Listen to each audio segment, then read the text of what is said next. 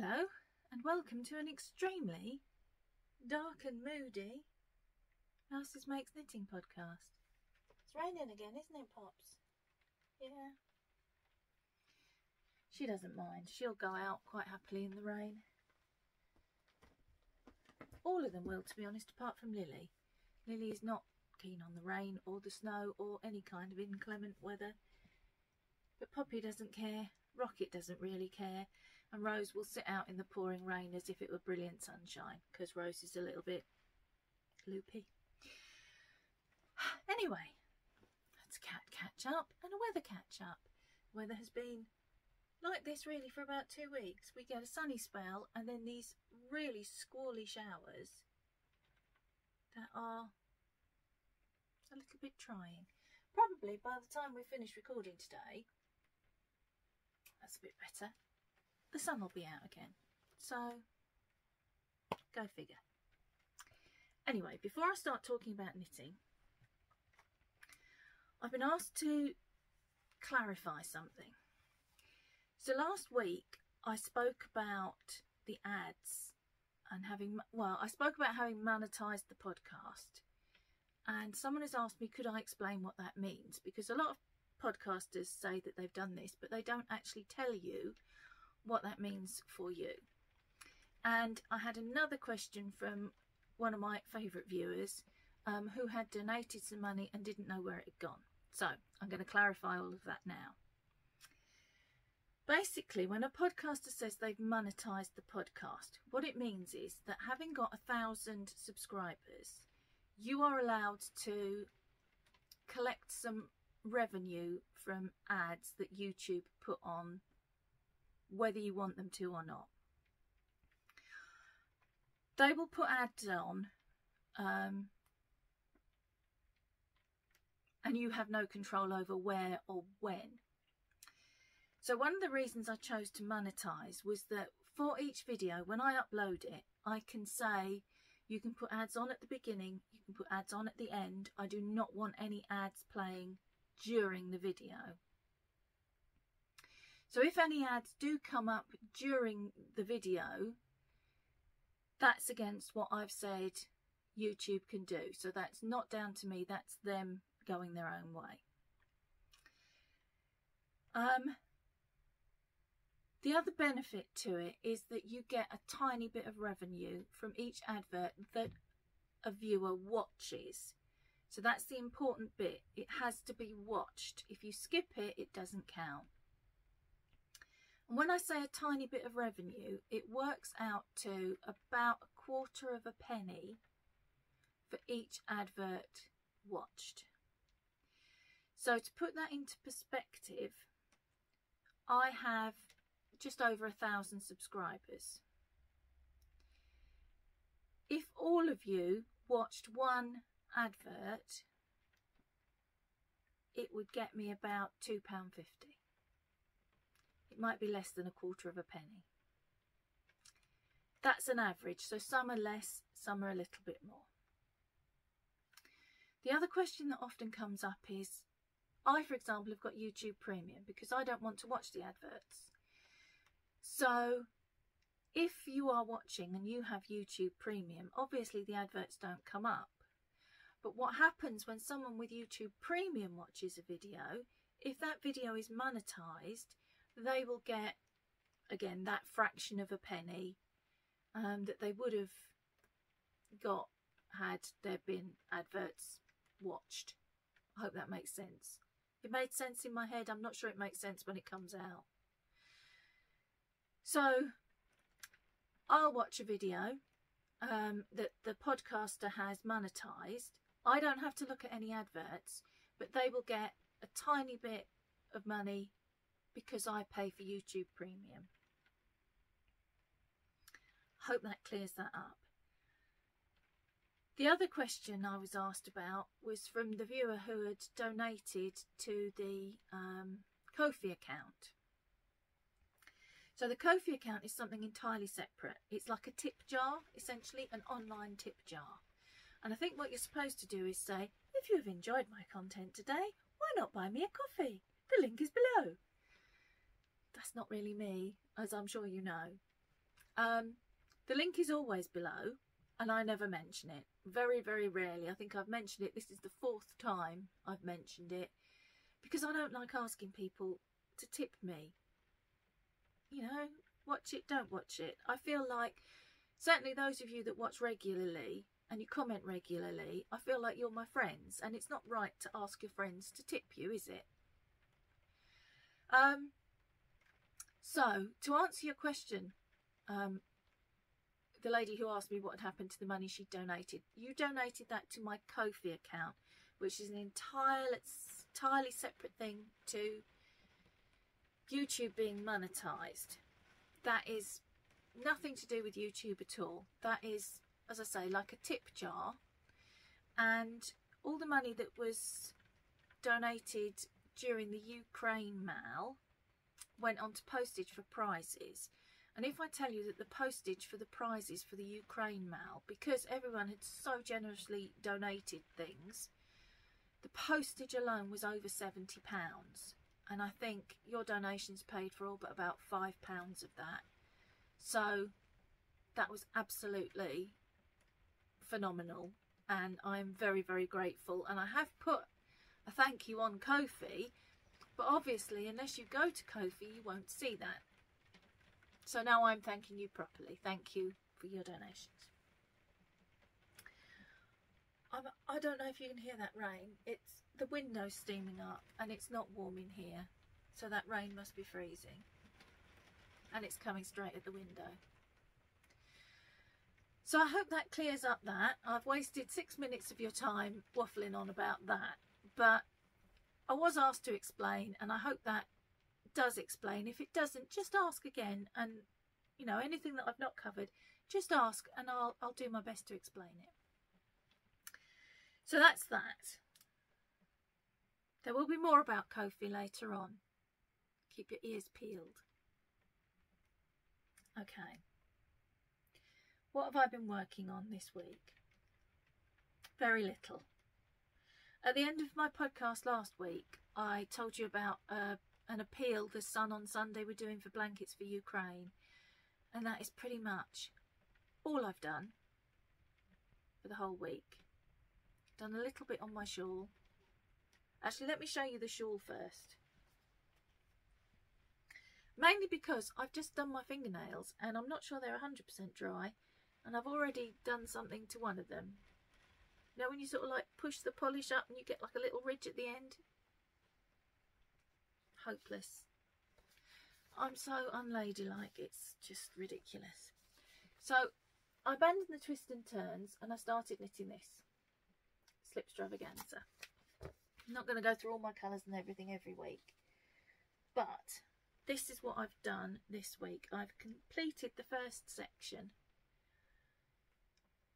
and I have loved every single stitch. It's been really hard to put this down. I don't know that you're going to get the colours terribly well because of the light, but no, that's better, a little bit better. So I think you can just about see the green. The bright green is a Cascade Heritage. That's actually coming out a much better colour than it did last week when it looked like bright emerald green. It's not quite that bright still, but it is better.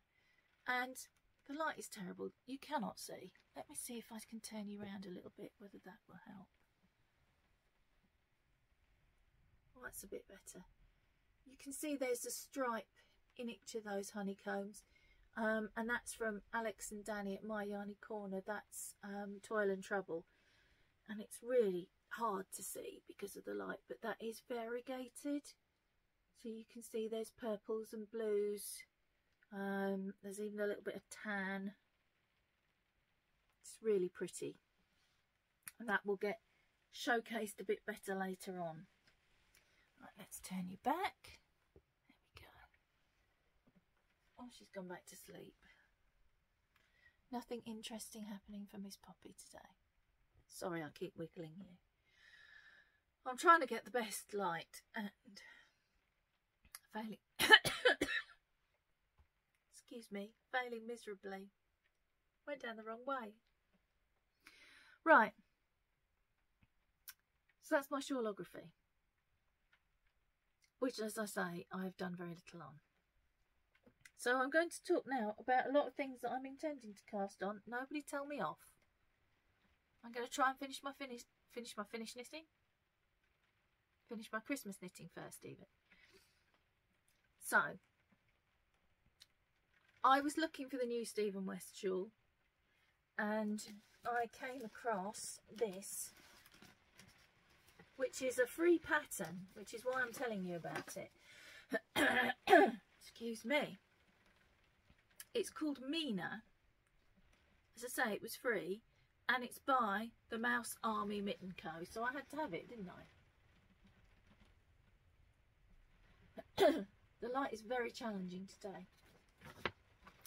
The picture on the front of the pattern doesn't give you a terribly clear indication of what it's going to be like, but it's also that shape. And that made me very happy. So I don't know what colours I'm going to do it in. I don't know when I'm going to do it, but I wanted to share it with you because it's a free pattern. And I like to try and share a free pattern with you. I don't manage to do it every week, but I like to try. The shawl I was looking for, but I was too early because it wasn't released until later in the day, was the new Hyper Knitting shawl by Stephen West. In the past few years, what he's done is it's a Hyper knit along, and it starts on the 26th of December, so the day after Christmas Day. And this year it's this one, the Aurora Cabin shawl. I don't know if you can see that terribly well at all. I'll see if there's a better picture. And I thought I liked that very much. See if I can find, oh, that's a bit better. Let me see if I can show you this without, oh, I don't know that is any better actually. Bear with me while I shuffle pieces of paper. Let's try this one. That might be. There you go. And I think similar to the Slip Stravaganza, there are a lot of slip stitches in it. Yeah, simple sections of stripes and slip stitches alternate between the multicolour slip stitch sections. You only work one colour at a time. That sounds like perfect knitting after the trials and tribulations of twists and turns. This was exactly what was called for. So, no, I'm going to show you that later in a different section. I've dyed some yarn towards it, but I'll talk about that later in the yarn dyeing section. I may be going a bit quick today because my friend is coming for lunch and I want to get finished recording before she gets here. Otherwise, I'm going to have to make her sit and watch me do this, and then I will be far too embarrassed. Do you remember back in the summer? Must have been, oh, was it this summer or last summer? But I had the blind open and the lady next door kept walking up the garden after doing her washing and looking at me, and I got all peculiar. I've got this all written down and I've gone out of order already. Knit Vent. I signed up for Knit Vent. Knit Vent, I discover, I'd never heard of it before. You pay for your patterns and then one is released every week. This year 2 are released in 1 week. I'm presuming they're going to be smaller patterns. Week 1 was the anthology throw, which I'm saving to do with my advent, my yarn advent. Week 2 was a cowl, and you know, cowls are my thing at the moment. There it is. It is called the Oddments cowl, and I have prepared to knit it with eventually. This set of mini skeins is designed for mini skeins, which, because of the light, you can't see at all, I'm pretty sure.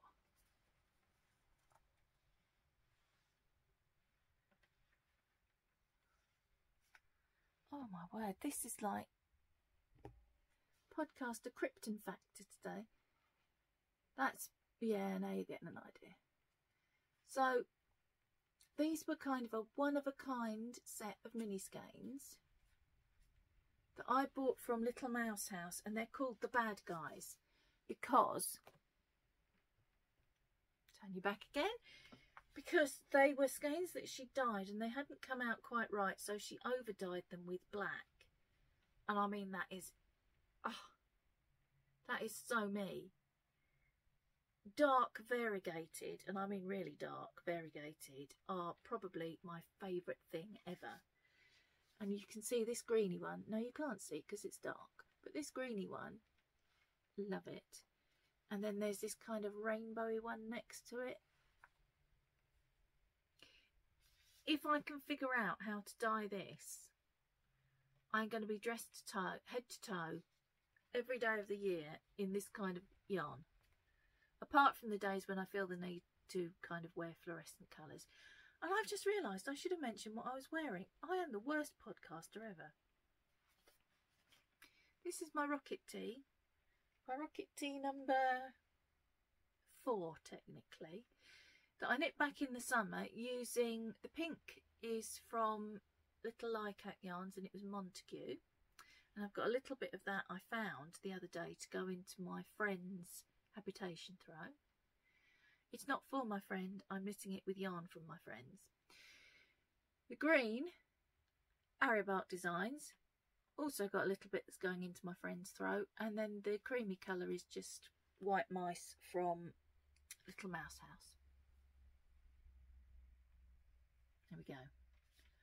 Podcaster obligation fulfilled. What's next on my list that I'm completely ignoring? I'm sure there was another. There is.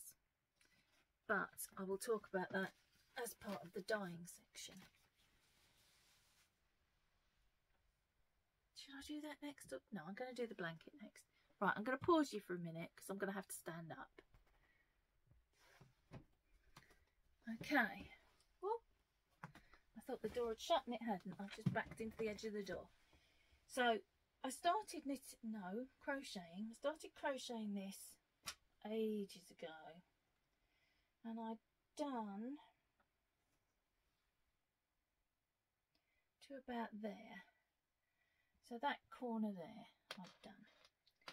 And then I saw the appeal for blankets for Ukraine.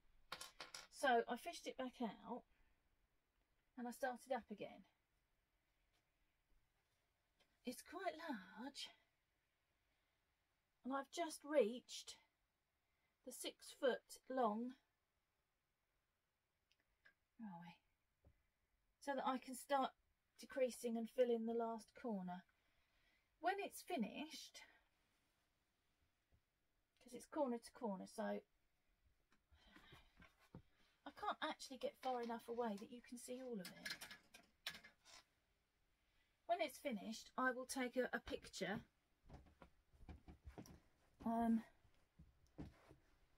Oh gosh, I'm trailing yarn behind me. Like I'm being taken to a gingerbread house. Yeah, when it's finished, I'll take a picture of it on the floor or something so that you can see the whole thing. But it's all scrap yarns up to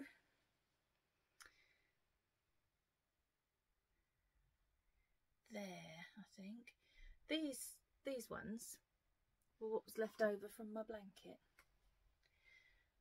These ones were left over from jumper I knitted year before last.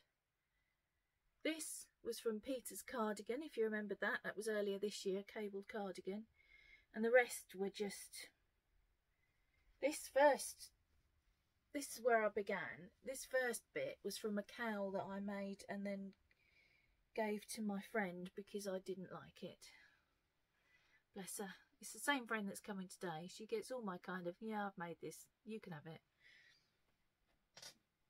So that is what I've been working on all week, with short forays into Slipstravaganza, and I think I cast on a sock, a Christmas present sock. Let me drag back my table now.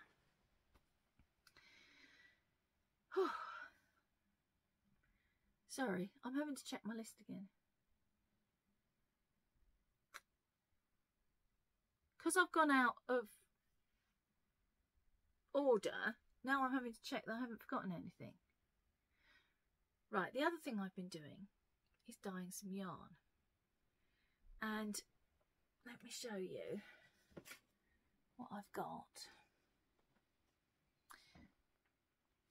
I was trying this week, oh, it's run away. I was trying to mix some colours. It didn't go terribly well.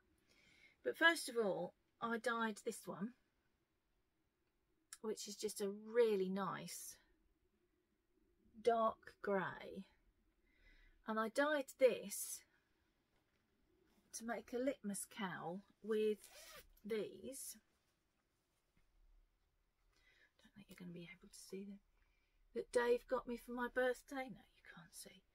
So they're really bright. There's another orangey pink one that goes in between. But is that going to work? Probably not.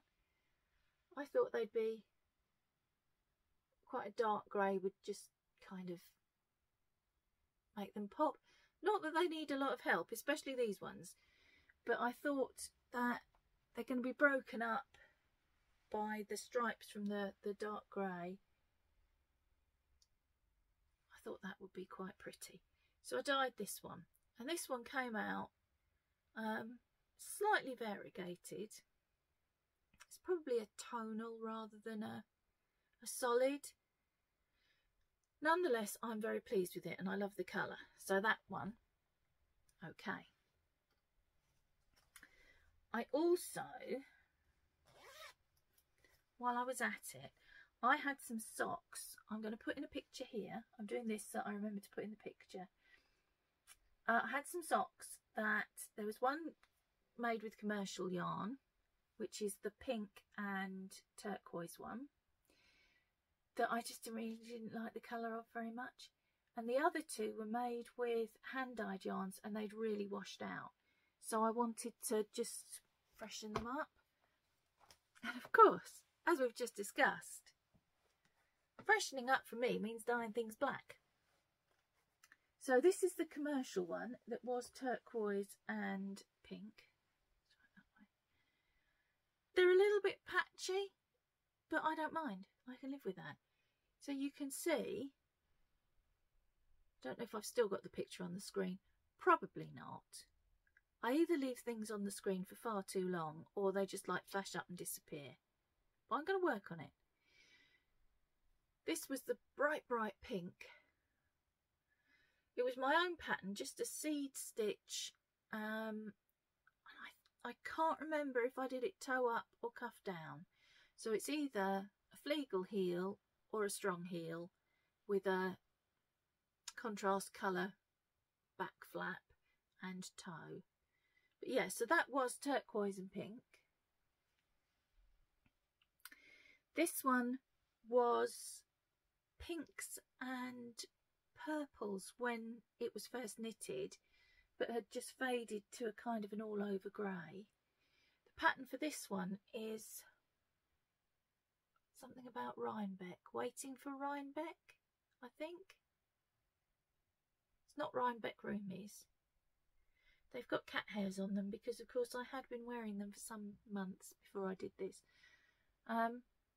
Yeah, so quite pleased with that one. Again, it's a little bit patchy, but I can live with it.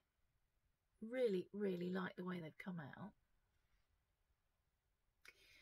And finally, this one, which originally was beige with sort of golds, and I think, I don't know if you can make them out, you can kind of see the golds peeking through. You probably can't because the light is awful. I might try and take a picture to show you. What I like about this one is because of the pattern, it's kind of, they call it resistance dyeing, so it's a bit like tie-dye. Where it was crinkled up, let's find the other one. So before it's stretched open, it's like that. So where it was like that, the dye's taken less. Oh, this light. Heaven help me. Yeah, this is just rubbish. And as predicted, the sun's coming out now. So there's that kind of, it's highlighting the pattern a little bit, which was completely accidental, but really nice. The pattern for this sock was Woodland Walk.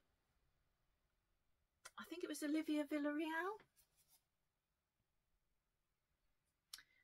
The pattern is not a shorty. I just did a shorty because I had some leftover yarn from another Rocket Tea. Imagine that, another Rocket Tea. Yeah, so I just did a shorty. But I'm really, really pleased with these ones. So, tried some over dyeing as well. Then I wanted to dye some yarn for that Aurora cabin shawl. And I had an idea in my mind of what I wanted. So I've done a silvery grey, pale blue, and then I wanted a petrol. And I tried mixing colours to get a petrol, and what I got was this, which on the camera looks exactly the colour I wanted, and is not that colour in real life. It's not anywhere near that green in real life. How frustrating. So there are you thinking, yeah, she's nailed that, and I can see that I haven't nailed it at all. Darn it.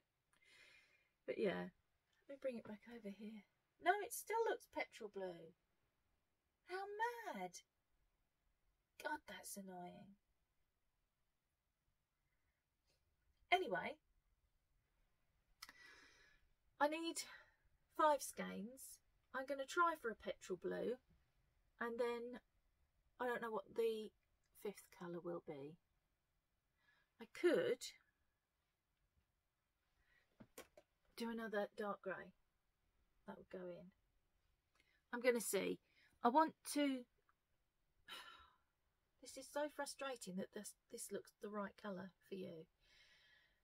I don't want it to be all cold colours. I want to warm it up a little bit, which is why I wanted the petrol. And I can see, because that looks exactly the colour that I was trying to get on the screen, that would do the job. That will warm up this one, which on its own is quite an icy blue. Oh, that's so annoying. That's what's most annoying, is that I was absolutely right that was the colour I needed to go with the other two. Couldn't get it, and now it's taunting me by being that colour on the screen.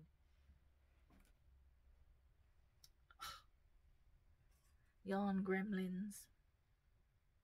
While I was at it, because I do like a pink, I dyed up this one, which is not as fluorescent. Let me see, maybe if I make it a bit... No, that does nothing. Nothing helpful at all. This is not as fluorescent pink as it looks. It's not as fluorescent pink as the other one I dyed. It's a more purple toned pink. This is so frustrating. I'm going to try and take a picture of this as well so that you can get the right colour. There are going to be lots of pictures added to this if I remember to do it. So I wanted a pink with kind of an idea that I could put it into the shawl, but I probably won't. I think I might go for, if I can get the petrol right, petrol and maybe a dark tealy colour, just to warm up the blues. But I think this might be too much of a contrast. But it will almost certainly go into something else. This is quite variegated. I don't know if you can see. See, that looks white. It's not. It's very, very pale pink. But I just was playing around and trying lots of different techniques and seeing what worked for what result. It's just getting darker and darker. That's better. Then Then I tried dyeing I wanted some Christmas yarn. And again, I had in my head what I wanted and I couldn't quite make it work. So I dread to think how this is going to come out on the camera. Oh, not too bad. A lot brighter than it actually is.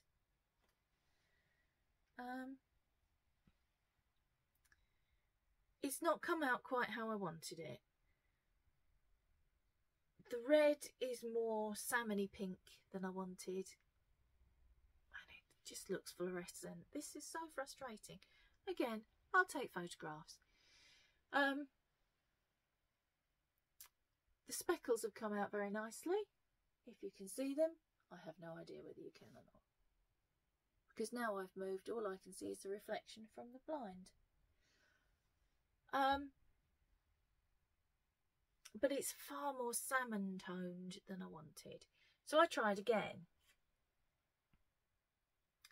And all I succeeded in doing was getting pretty much the same thing again, just slightly darker. So, and this is where the interesting thing's going to come in. These, I have discovered, you can open a shop on Ko-fi. So I'm going to put these into my Ko-fi shop. They're called Merry and Bright. They are considerably brighter than they were intended to be. But I will try and get some decent photographs so that you can see that's very peachy. But they certainly are bright and hopefully merry. The inspiration, if I don't sound too arty about it, the inspiration was I was watching a podcast by a friend of mine, Karen, Recreational Knitting. And she mentioned that she suffers from seasonal affective disorder. And so do I. And my treatment for it, if you like, is colour. So much as I love this sort of thing, if I'm feeling low, I need this sort of thing. And so I was trying to dye them. Merry and Bright is obviously a reference to Christmas, but also the fact that bright things make me feel merry or happy, if you prefer. So that was kind of my rationale behind those. Didn't go quite according to plan. They're going to be called Merry and Bright 2022 because I'm going to have another go for next year. Once I have a bit more experience with different techniques and can get what I want, I'm having another go. I do like them. They're just not what was in my head. I couldn't get what was in my head onto the yarn. I'll get there. And then I tried this one. This one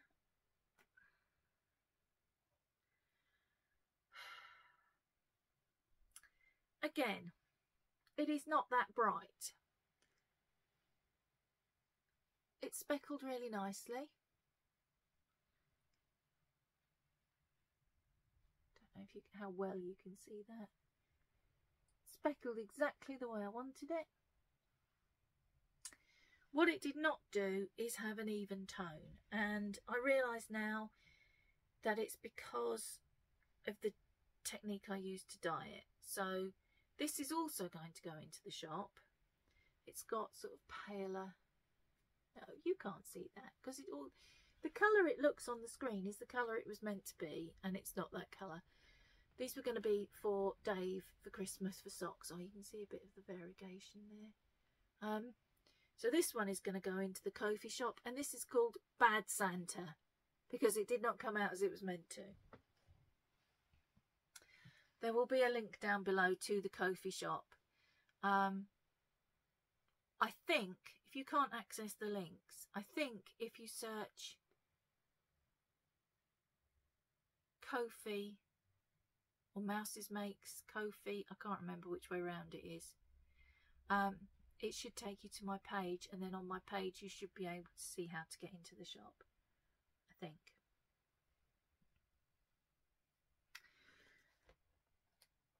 That, I think, is everything that I had to tell you, apart from